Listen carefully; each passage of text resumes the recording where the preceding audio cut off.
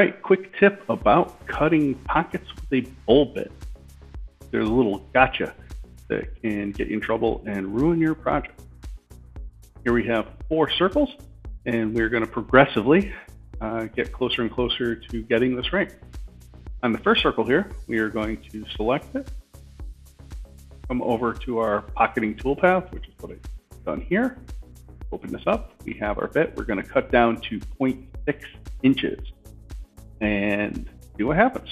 If we calculate that out, run our simulation, we have a pocket and what looks to be a rough bottom. And in the real world, we have the same thing. We have a rough bottom and this weird lip that we want to try to get rid of, but let's deal with the rough bottom first. We can address the rough bottom by increasing the step over.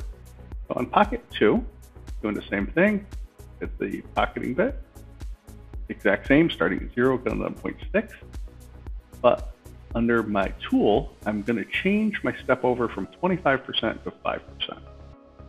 And when I simulate that, play, that looks good, looks smooth. Our real world cut, bottom looks good, still have that lip.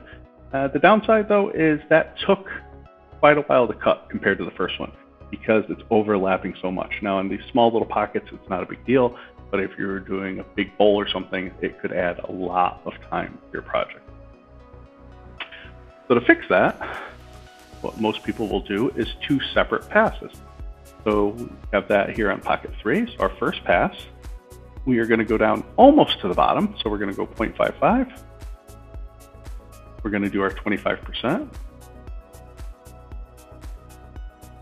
We have our rough bottom, exactly the same as pocket 1, except now it's 50 thou taller. And we're going to fix that by doing a second pass. And if we start at 0.55 and go down 50 thou, so we end up at our 0.6, you would think that would work, but this is what happens. We have a smooth bottom, but our hole got bigger. And in the real world, we got this. All right. So this is what we have left. And bad things happen. So what happened? And if our bit comes down and we stop at this first blue line, it's going to represent our 0.55 deep, and we cut, and then we do a second profile, and we come down to our destination.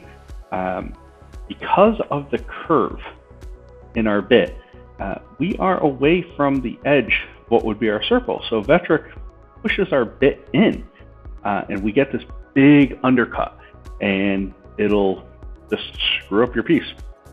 And best case scenario, we have an undercut that doesn't look good. Worst case scenario, it has a big undercut, and then when it tries to remove the tool, it gets caught and rips your piece off the table like you saw happen with us. So how do we fix that? Well, we fix that by doing one little change. So in pocket 4 here, you will see that we did the exact same thing for the first, started at 0, went to 0.55, and 25% step over. And here's the secret. We do another pass, but instead of starting at 0.55, we start at 0 and we go to the depth we want. And we tell it to do it in a single pass here. And this one has our 5% step over. And by setting it at 0, it respects that outside boundary, and it'll go down and give us our nice cut. If we don't set this to one pass, it'll just cut air and cut air and cut air, and then finally get down there, and in the end will be slower than pocket 2 was. So if we simulate this, all right, that looks good. And real world, bottom looks good. We didn't crash our machine, and we just have this little lip. So what caused that lip? Well, that lip was caused from our bit coming down, and it does our first pass, let's say this height, and the corner of our bit has that arc. And then we came down for our second pass, and it used the flat part of the bit and came over, and let's say that was our second pass.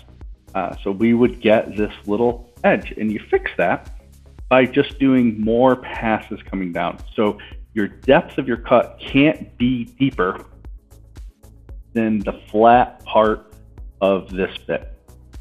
So on our fifth pocket, this one, that's what we did. We started at 0, ended at 0.55, did a 20%, 25% step over, and then went to come back and do our final pass, and I screwed up and forgot to change our number of passes to 1. So this would have just cut air and taken forever. So we fixed that, and this is what we have. It'll go through, rough it all out, and then on our final pass, start here, go down in 1 pass, give us a nice clean bottom, not crash our machine. It is the fastest that we can cut this and gives us our best finish. Hope that helps some of you that might have had this problem and stops others from suffering the same fate that I have many a times.